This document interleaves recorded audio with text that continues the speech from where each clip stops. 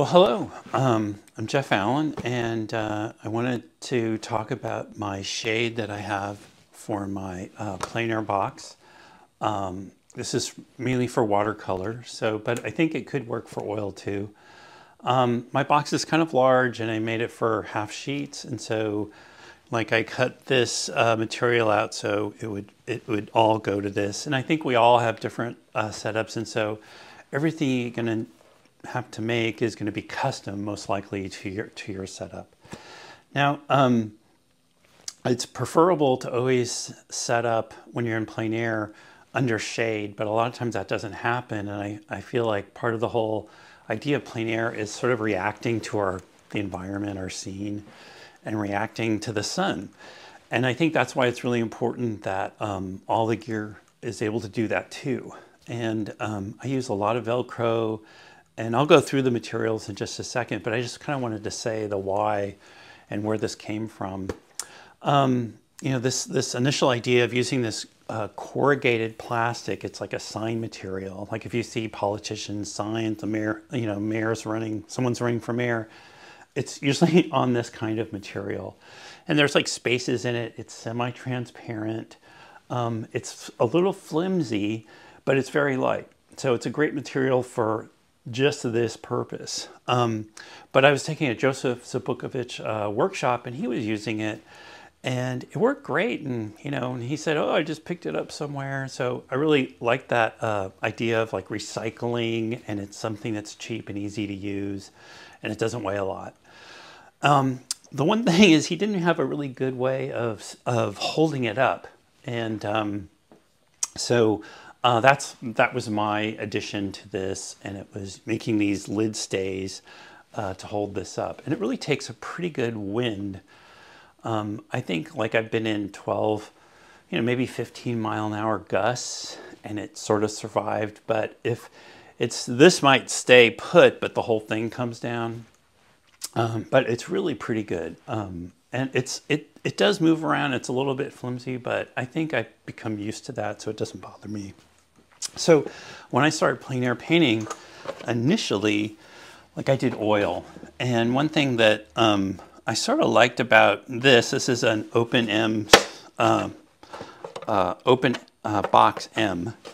And if I can tighten this, but you can see how, this is all adjustable so that you can actually even see, potentially this under the same light. Your palette is under the same light as your artwork. And so when you're mixing paint, you're not mixing it in shade and then putting it in sun and going, oh, wait a minute, that doesn't look right. Everything is the same. And so that was the idea that I was trying to do both with my palette and my artwork. So another thing that I find that if I'm painting under direct light, that my values are a little off. I tend to make my lights a little bit too dark, and then everything ends up reacting to that initial wash, because I'm taking care of my lights first. Everything gets a little bit too dark to compensate or for that initial darkness. So like I find that sometimes too, maybe another thing that's not great about this is if my subject's over there and the sun's here, like I'll turn towards the sun. That way everything stays in shadow. And I've gotten used to that. And sometimes I think you can focus more on your painting and not necessarily reproducing the scene. So I don't necessarily think that's a bad thing. And sometimes I've started looking at, when I'm drawing, I'll be facing it so I get the drawing right. And then I turn. So, again, like flexibility. So let's go through what you need to do this. And as I said before, this is corrugated plastic. I usually buy it in a sheet. This is like a 30 by 40 sheet. And I think I cut this down, and this is for like a full sheet, doing a full sheet.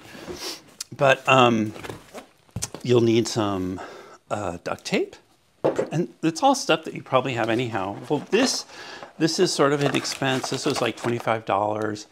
Bought it at a Home Depot. And as you know, as most of you know, it's like there's a soft side and a coarse side of this Velcro. This is sticky back Velcro. So definitely don't try and use another, some other glue to do this. I think this stuff is pretty good the way it is. And I think it would just add to expense and mess. So I think this is the way to go. Now another thing you're going to need as far as these stays, I used 1/8" plywood. This is a strip of gator board is what it's called, and it's a little bit more structural. I found that this material, the corrugated, this is the actual material here. It's just a little bit too flimsy to be the stays for your the lid stays. So I'm calling this the lid or the shade, and I'm calling this a lid stay. But it's a little bit too flimsy. So if you can find something that's a little bit more rigid, I've made these several times when I used this material, because it just kind of breaks down, because this takes all the stress and it has to bend. And so, but as soon as I made it, these wood strips, it's like problem solved. They're a little bit heavier than this stuff, but I think it's worth that little bit of weight. So, so you need a straight edge and a knife just to cut these shapes out, and do it on something that you're not going to mar. Like, don't do it on your nice table. I usually have scissors to cut up, this stuff, and really that's about it. So I cut this to the size of my work area, and let me just move this painting. So it fits right onto this, and if I want to transport my work and it's not dry, I just put this onto it. So the important thing that I really want to tell you, like, all this is this stuff is easy, like cutting the strip, cutting this out, hinging it with this duct tape, and I did it on both sides so it goes in both ways. And once you do this, this is plenty good for, this will last for years of constant use. So it's not necessarily to do anything more slicker or good looking than this. The duct tape just works. But the important thing about me showing you this is to tell you where I put the Velcro.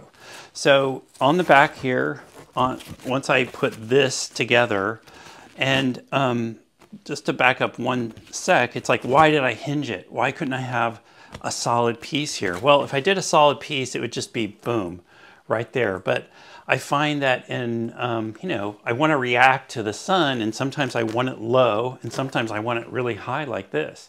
And this hinge allows me to do that. Now for you, like some of you have, in Plein Air Pro or something like that. And so it could be like your thing here, it might be longer, just so you can come all the way back and hook up to the back of your stand. So don't go by my measurements, go by what you need to make this work. So maybe it'll be this thick, come in like this, and you'll have like a shorter shade here, who knows. But definitely I have a big band of soft Velcro going across this whole thing on the top here.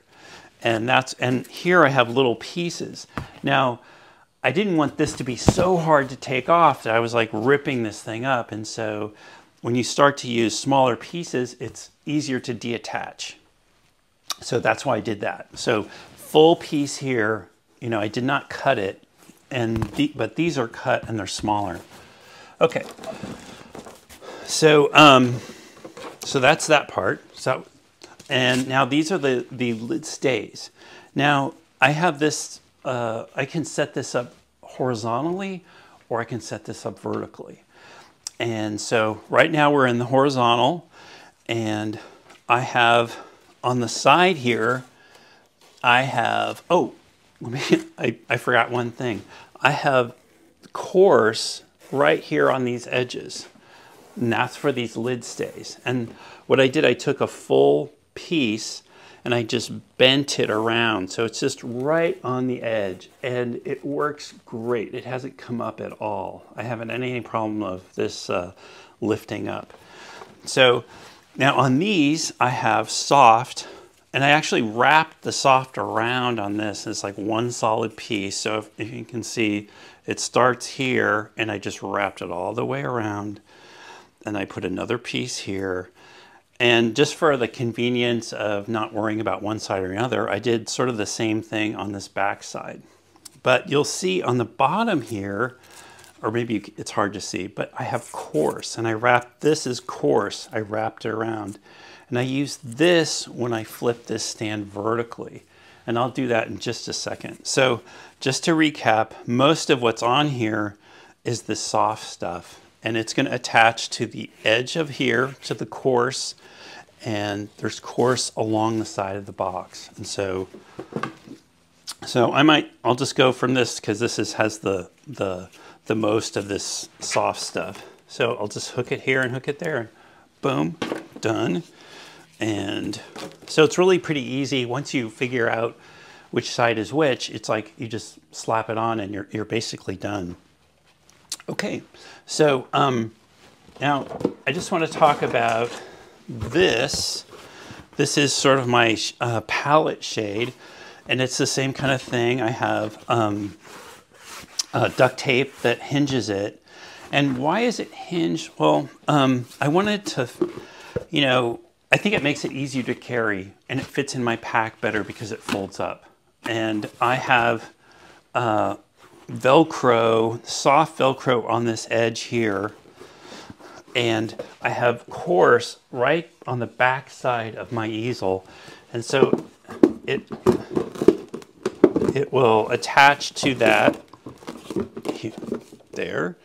And I actually put some Velcro on my tripod on the legs, and so it sort of can attach there. But once I put, whoops, that didn't look too good. Once I attach this to the back here and put this down, it pretty much stays. And so even if wind is hitting this, it doesn't really move. So again, like if sunlight was hitting this, I think, and too in watercolor, you're always worried about, you know, keeping all this stuff moist. And I think it dries out a little faster if the direct sun is hitting it. And again, like I want to be able to see my colors in the same light that's hitting this with the same light here. So to recap, I think the most important thing is to remember from this is where I put the Velcro along the edge, coarse, and then soft on these. And let me quickly just go ahead and so I have soft up along this side. So if I want to switch to a, you know, like a vertical format when I'm painting. Now, I think I remember I said something about I had coarse wrapped around the end here. Well, that sticks into, I could just stick it right into the soft stuff here. And usually what I do, because my box sits on this side, so I don't have Velcro on this side, I double up on this one side, but I haven't had much trouble. I think it's not going to take wind as well, but it definitely works.